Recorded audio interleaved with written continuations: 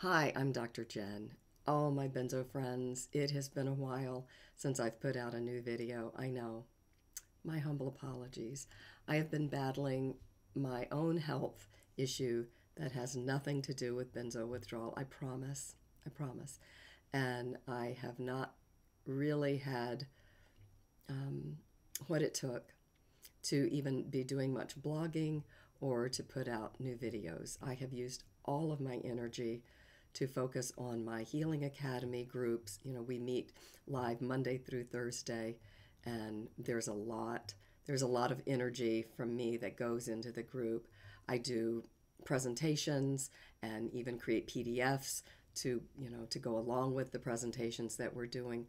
So I conserved my energy to focus on the members of my Benzo Withdrawal Healing Academy and my coaching clients. So I apologize that blogging and doing videos, blogs for my website and videos for YouTube, kind of had to take a back seat. But I am getting better. Maybe you hear my voice still isn't back to normal, but slowly but surely, slowly but surely. And that's really the message today, is slowly but surely you are getting better. Years ago, I did a video in one of the places where I lived, and I had a garden, and I remember I walked around the garden, and I reassured all my viewers here on my YouTube channel that benzo withdrawal is just a season. It is. And as we let go of summer and we reach out and embrace fall, it's a good reminder here, as the changing of the seasons are taking place right now, that this is just a season. I know, I know, I know. It feels like it will be forever. It won't be. I know that your thoughts want to try to convince you that it's going to be catastrophic, that you're never going to get well and all these horrible things are going to happen. I know. That's normal for benzo withdrawal, because what's happening is state drives story. And so your nervous system being in that protect state, since you don't have enough working GABA receptors to keep everything calm, you are going to be in the protect state, and the protect state drives really negative thoughts and feelings. So please just do your best. Do your best to just observe them. Just observe those thoughts. Don't believe them.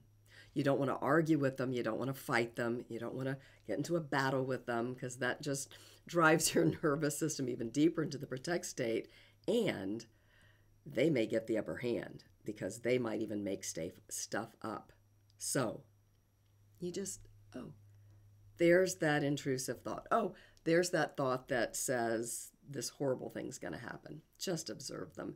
Your thoughts, and if I'm going to say this, and so if you've watched my other videos, maybe you know exactly what I'm going to say. It's a bit vulgar, but I promise you, after you close this video, you will remember this. Your thoughts are no more significant than your farts. They're just body functions. That's all they are. They're just body functions. So when you pass gas, what are you experiencing? That's my digestive system. So when you have this intrusive or very scary negative thought, what are you experiencing? That's right, your nervous system. So just observe all the negativity and know that it will eventually fade away as your receptors, those GABA receptors, upregulate and your nervous system comes back to homeostasis. And if you are like most of us, especially if you are living these 4 cornerstones of well-being that I'm a huge advocate for, in fact, I've trademarked them, and I'm working on a book. I'm getting close to being done about those 4 cornerstones of well-being: eat right, a whole food plant-based diet, move enough, stress less, and connect well. Especially if you put these into practice. I know it sounds like that I'm selling snake oil, but I truly believe with my whole heart that when you get beyond benzo withdrawal, the sky is the limit. I'm 66. I am not as pretty as I was in my 30s, definitely not as strong as I was, but I am the best version of me. Without a doubt. I matured spiritually, emotionally during benzo withdrawal. I allowed benzo withdrawal to be a time of deep healing of everything that I needed to heal, everything that I brought to the party that got me on a benzo in the first place. We can use this time to really heal, not just from benzo withdrawal, not just those receptors, but to heal our hearts and to heal our souls. I know, sounds a bit hokey, I know, but it's true. Most of us get to the other side and we feel like we are better for having gone through this season that I know is scary and challenging, but most of us feel like that the pain and suffering that we experienced paid off, that it wasn't for naught, that now we have a better, brighter outlook on life. We're more confident, more compassionate, more creative. You'll see. You'll get to the other side, you really will. So please keep going. Use all of your coping skills. And if you need more help, book a coaching session with me or join the Benzo Withdrawal Healing Academy. I am going to be making a video about the back end of it because I think people just think it's a traditional support group, but it's so much more than that. We meet on Discord, so we've got all these wonderful channels with so much advice and resources. We've even got, no one else has it, we've got a system checker that you put in a little code, and the symptom that you were concerned about, it will go out into the ether and find anything that is correct about that symptom. You know, if I've done a video or a blog, and it'll give you ideas on how to cope. So we've got a lot of resources, and we meet live Monday through Thursday, 9 o'clock Pacific for 45 minutes, and everything gets recorded. So if you can't make it, you can watch the video at any time. I've got hundreds of them there, but also you have direct message to me Monday through Friday, and I check my direct messages a few times a week. I will make a video about the back end of it and show you, but if you feel like you need more help, please don't suffer in silence. Please don't suffer alone. Please, I'm here to help. I am so passionate about helping this community because I know 14 years ago there wasn't that many resources available. There's a lot more now, thank goodness. And doctors are slowly but surely, well, I don't know about the surely part, but slowly getting a little bit more informed about benzo withdrawal. Thank goodness. Thank goodness. So please know I've been quiet because I've been dealing with my own stuff and doing my best to take really good care of myself. But I'm starting to turn a corner, and hopefully you'll see more videos, definitely more blogs.